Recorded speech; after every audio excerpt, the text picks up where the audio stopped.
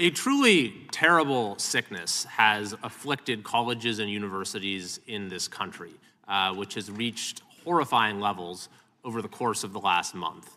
And we have to ask, how is it that in the United States of America, in the 21st century, have our supposedly most elite institutions been gripped by one of the most ancient retrograde prejudices that the world has ever known?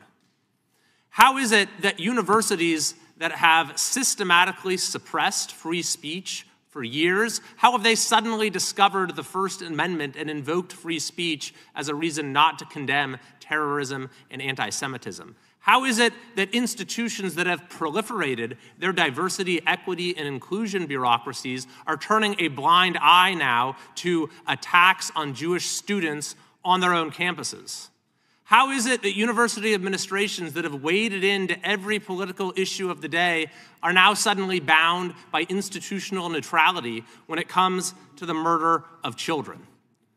Perhaps the intolerable irony and hypocrisy of it all is best illustrated by Harvard University, whose leadership remained silent and said nothing for days after October 7th. Meanwhile, 24 student groups filled the vacuum with a statement explaining that Israel itself was solely to blame for the attack. And it was only after enormous criticism from alumni like myself and Representative Elise Stefanik that Harvard President Colleen Gay came out with a very tepid statement, which still refused to condemn the student groups and instead said that Harvard is committed to free expression. The thing is, Harvard is not committed to free expression.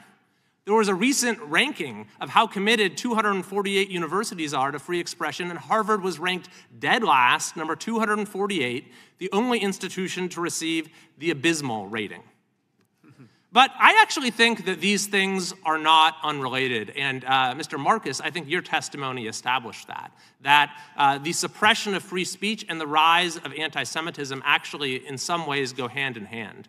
Do you believe that the systematic suppression of free speech on college campuses has served to fuel the rise of anti-Semitism by silencing and excluding Jewish students on campus? Yes, sir, Congressman. I think that there is a culture of intolerance in which certain viewpoints and certain identities are privileged and certain other ones are condemned. We no longer have, on even our greatest college campuses, a sense that we should have a reasoned debate among all, or that every group should be treated with the same degree of equality. What we have is a kind of orthodoxy, which is taken over from the faculty and also the student body. And this has implications not only for conservatives, but for other groups who are disdained within the institution, including Jewish Americans.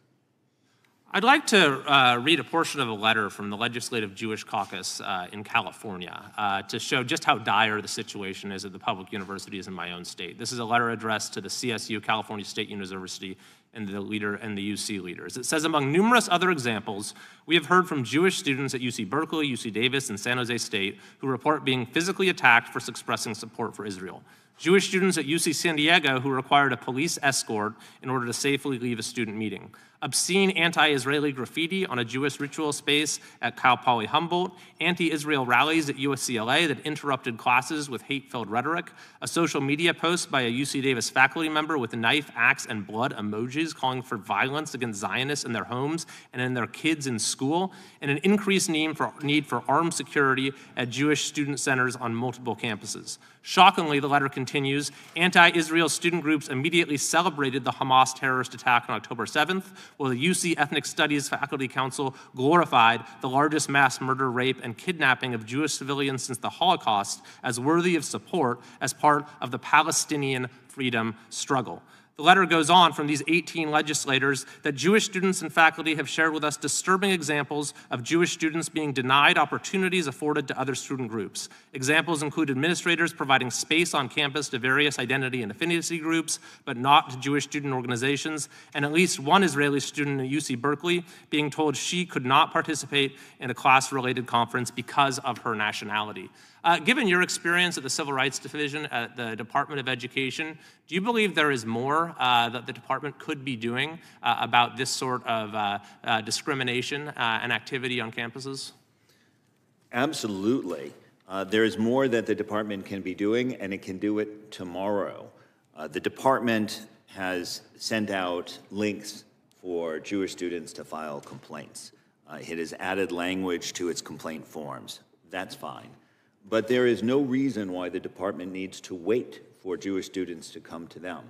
The department has the authority to initiate self-directed investigations anytime it opens the newspaper and sees that there is a problem at an institution that receives federal funds, and that's every single day if they're reading the papers. Moreover, Secretary of Education has the authority to commence nationwide compliance reviews in particular areas that are of concern. And again, there's no way that one can pay attention to higher education today and not realize that this is a serious national problem.